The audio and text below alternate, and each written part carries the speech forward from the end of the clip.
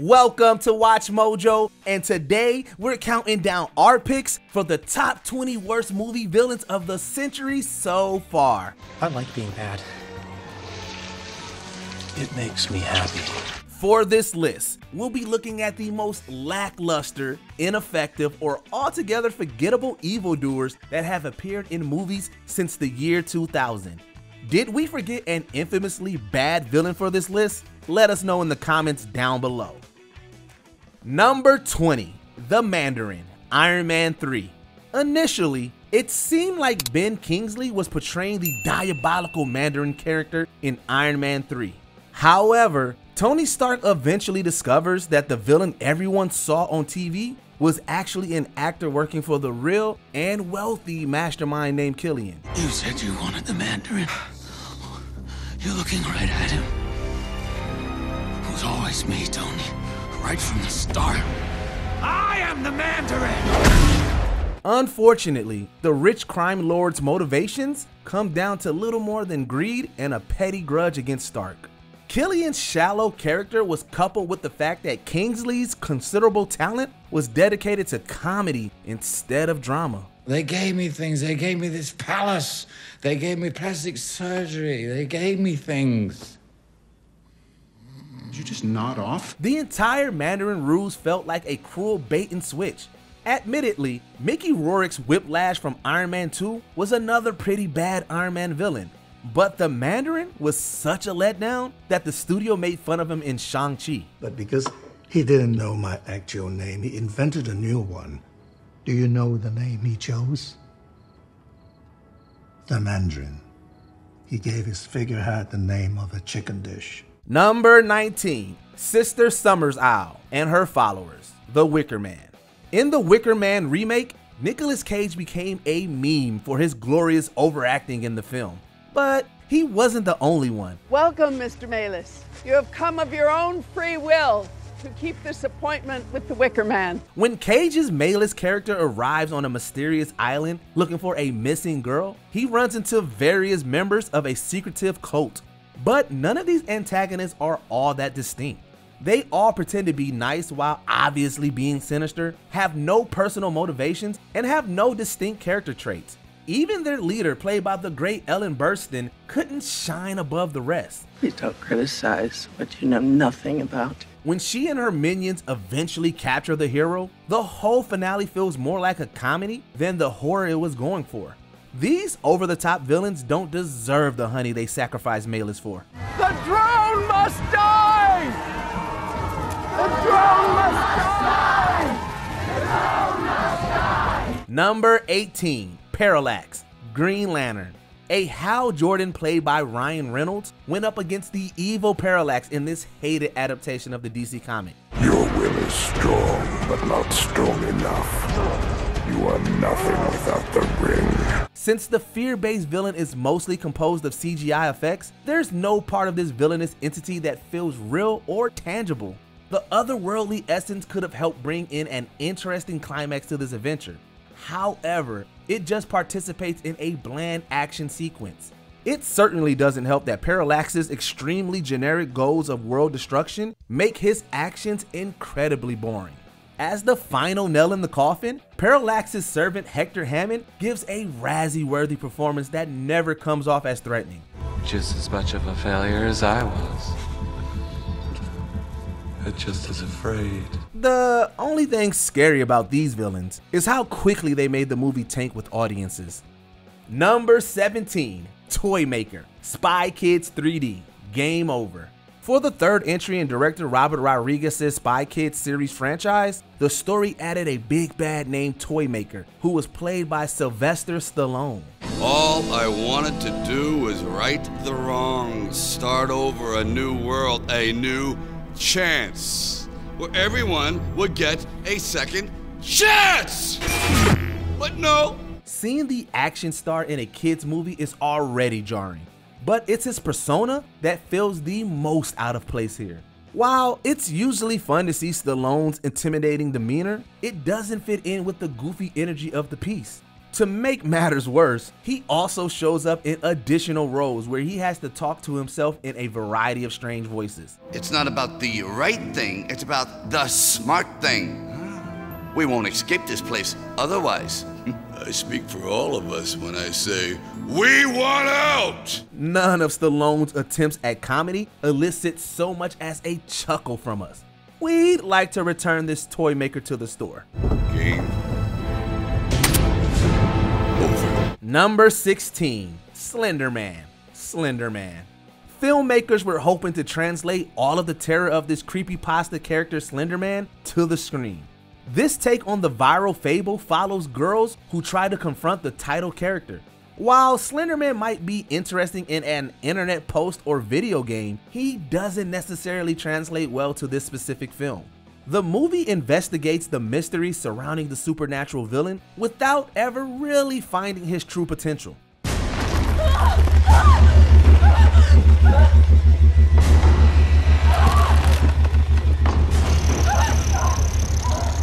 While cast members like Joey King are convincingly afraid of the giant, Slender Man himself isn't all that spooky on his own. For those who want a truly terrifying experience, it's best to go back to the source material. Number 15, Green Goblin, The Amazing Spider-Man 2. The Amazing Spider-Man 2 has a trio of lackluster villains. While Electro's design was cool, his odd characterization made him unrelatable. No, stop! Don't do that! Please! Wait! It's not my fault! He came in after Paul Giamatti used a ridiculous Russian accent to annoy us while yelling most of his lines.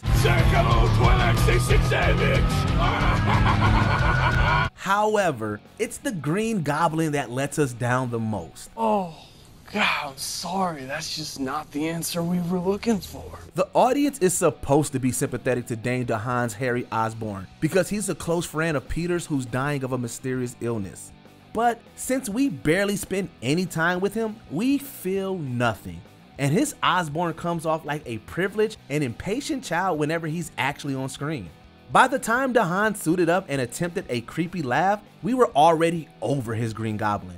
Harry, what did you do? What you made me do. You were my friend, and you betrayed me! Number 14, Laurel Harder, Catwoman. Catwoman didn't exactly impress audiences with its zany interpretation of the titular character. If you somehow look past the problems with her, you'll find Sharon Stone's turn as Laurel Harder impossible to ignore. I'm a woman, Lone. I'm used to doing all kinds of things I don't want to do. During the film, she discovers a beauty cream can give her nearly impenetrable skin, but it also risks ruining a face forever if it isn't used regularly. For some reason, Harder thinks getting people hooked on a product that could make them threats is a good plan.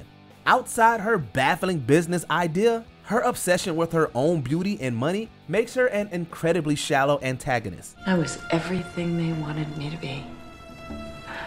I was never more beautiful, never more powerful. And then I turned 40 and they threw me away. Harder predictably fails at everything she tries to achieve, but she did succeed at being the worst part of 2004's Catwoman. Number 13, Blackbeard, Pan. For this prequel of J.M. Barrie's tale, Hugh Jackman was tasked with bringing life to the infamously menacing pirate.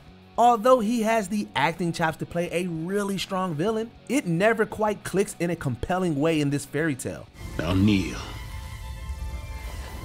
I said kneel! His Blackbeard never feels like a true terror of the seas. There's also a misguided attempt to cater to fans of Jackman's musical chops. While there's nothing wrong seeing the actor belt out a tune, there's something strange about seeing Blackbeard singing along to Smells Like Teen Spirit. When the lights out, it's as dangerous. Here we are now. Hesitate us! This tonal inconsistency made it impossible to take him seriously. Even Jack Sparrow comes off as more intimidating than this version of Blackbeard. Number 12, Enchantress, Suicide Squad. Many DC fans wish they could forget the 2016 version of Suicide Squad. While there's a bunch of villains that disappointed us, Enchantress danced her way onto our radars immediately. Hey, everyone can see all this trippy magic stuff, right? Yeah, why? I'm off my meds. This villain freed herself from imprisonment by possessing the body of an innocent archaeologist. Despite the interesting premise, Enchantress is incredibly generic. She instantly decides to destroy the world within a few minutes of taking control. Additionally, most of her scenes are full of obscene amounts of CG, and the less that's said about her weird magical dancing, the better. But it is our time. The sun is setting and the magic rises. The metahumans are a sign of change.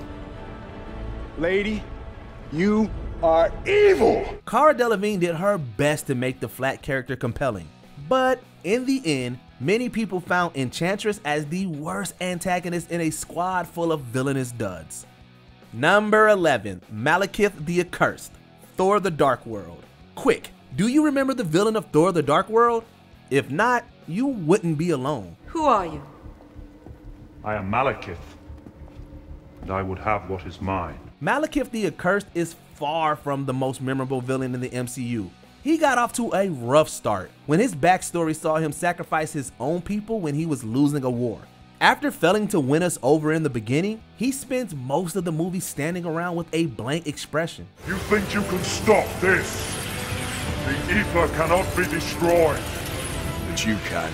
Even though Christopher Eccleston is no slouch as an actor, he can't make Malekith interesting. Maybe it would have been better if he embraced a more humorous side to stand out among all the CG and confusing plot. If he had, maybe we wouldn't have so much trouble remembering this villain even existed. Number 10, Lucian Crown, aka Milo, Morbius. The issue surrounding Morbius and its release became the source of many memes. Matt Smith's role as Lucian, aka Milo, is among the reasons this movie became an ironic watch for people. Milo, you have to stop. You have to stop. You have to stop denying who you are. It's boring. We can go anywhere. We can do anything. Let's go.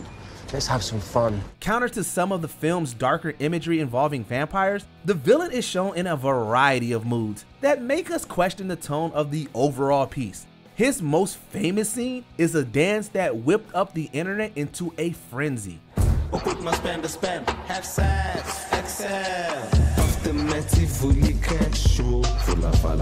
When Milo isn't dancing with himself, he's preying on victims for vague reasons. But it's hard to even take those scenes seriously. You know what they say, tequila to remember, whiskey to forget. His silly villain drove a stake right through the heart of the serious tone the movie tried to maintain. Number 9, The Bye-Bye Man. The Bye-Bye Man. The Bye-Bye Man failed to garner many positive reviews upon its release in 2017.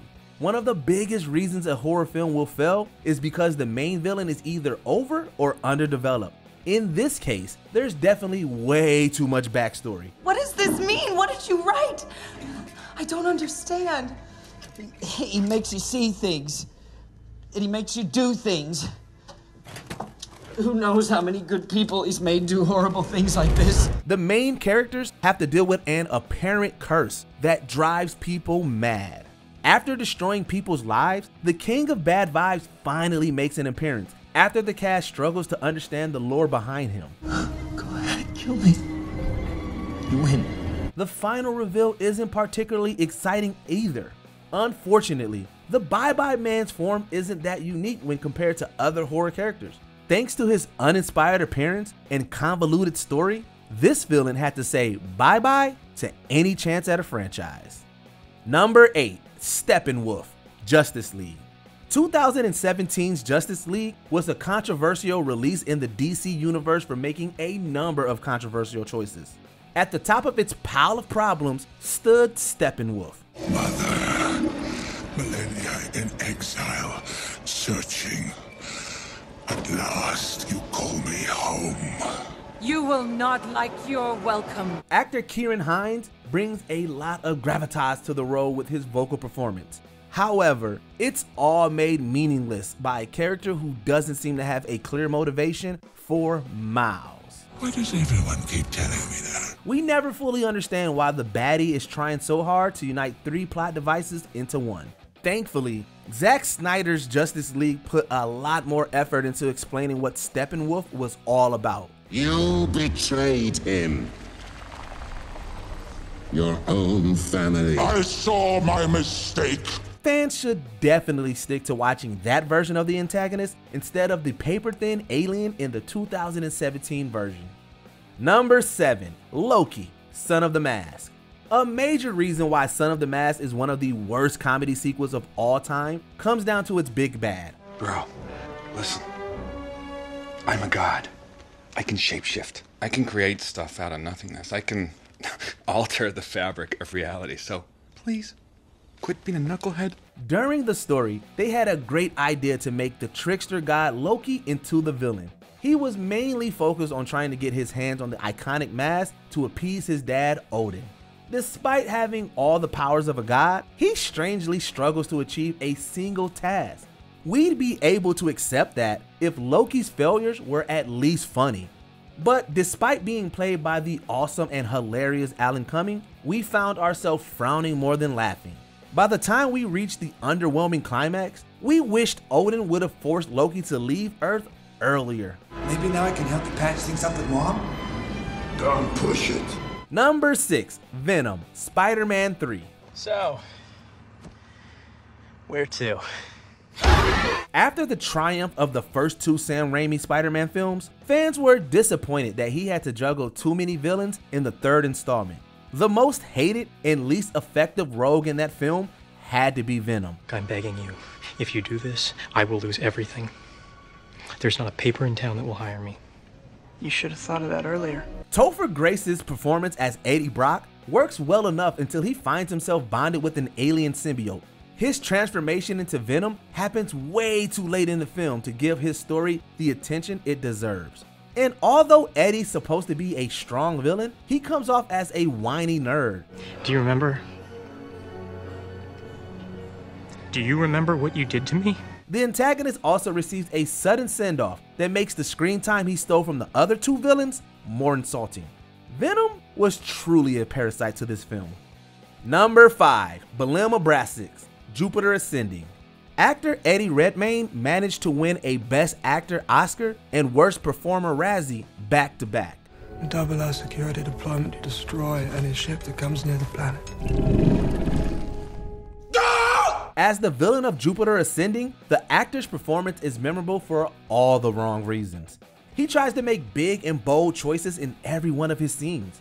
However, Redmayne's line delivery and emotions are so all over the place that his scenes rarely ever work. I create life!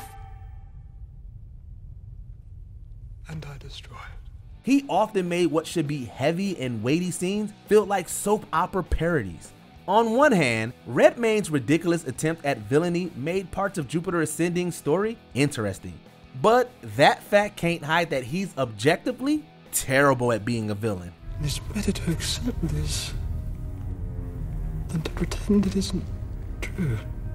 Number 4. Doctor Doom, Fantastic Four. While there are a multitude of problems with this film, Doctor Doom ultimately spelled, well, doom for this movie. Victor, don't do this! There is no victor. There is only doom. This update of the Marvel Mastermind doesn't make a significant impression in the first half of the movie. Since the bulk of the narrative focused on giving the central quartet attention, the villain feels like an afterthought at times. By the time the plot circles back to Doom, he's given some bland scenes to try out his powers. The CGI that prevents him from making expressions is paired with a vocal effect that muffles his voice. To top it all off, his generic goal is to, say it with us now, destroy the world. It's too late, Susan. The Earth is dying. Humanity had its chance. Doom's bad characterization ensured this movie went out with a whimper. Number 3. Turo, Battlefield Earth. John Travolta's passion project Battlefield Earth often ranks low on the Legends filmography. This is partly due to Travolta's terrible attempt at playing the villainous Turo. Whenever he's on screen, he chews up every bit of scenery that he can find. While you were still learning how to spell your name!